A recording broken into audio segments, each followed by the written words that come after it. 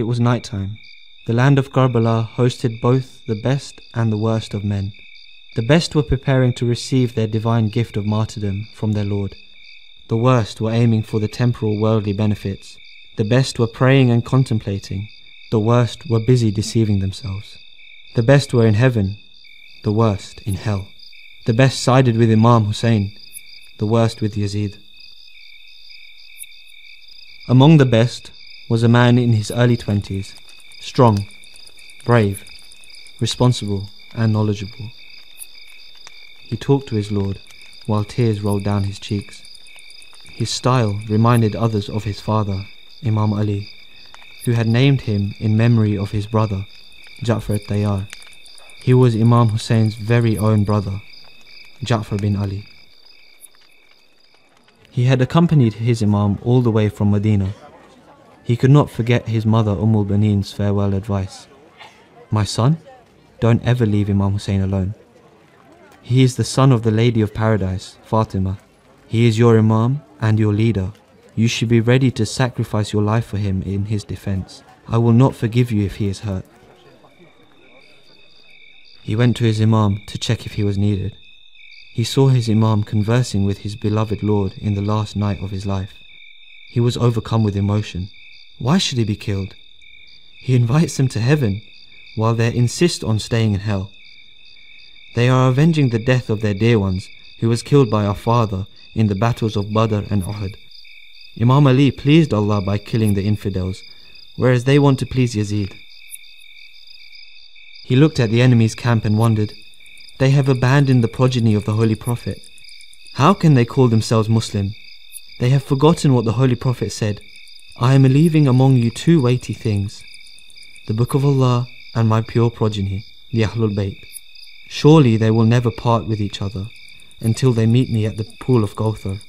If you cling to both of them, you will never go astray." Suddenly, he heard his eldest brother, Abul Fadl Abbas, calling him and his brothers, Abdullah and Uthman. After praising Almighty Allah, Abu Fadl addressed them saying, "My dear brothers, Imam Hussein is not our brother. He is our Imam, and obedience to him is obligatory. It is true that we are from the same father, but he is the son of the Lady of Paradise, Fatima Zahra. He is the son of the Holy Prophet, and we are at his service. He shouldn't get hurt as long as we are alive. Therefore, prepare yourselves to defend him from the arrows and spears that come his way." This fiery speech fueled them further, and they replied, "Brother, we are with you in whatever you decide. We are ready to defend him with our lives." Jafar spent all night guarding his Imam from any possible surprise attack, and anxiously waited for dawn.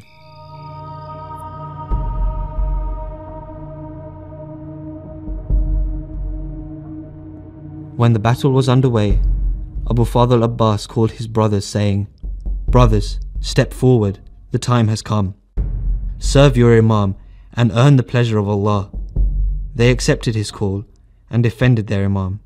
Ja'far too went to his Imam and asked for permission. The Imam permitted him with tears in his eyes.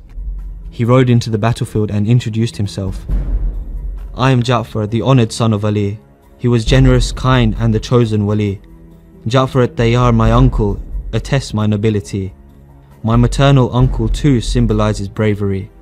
I am the defender of Hussein bin Ali, who is truly blessed by the Almighty." He fought bravely and killed many of the enemy soldiers. Hani bin Sabit Hazrami eventually succeeded in killing him. Ja'far made sure that his Imam did not get hurt as long as he lived. Eternal bliss awaited him in the hereafter.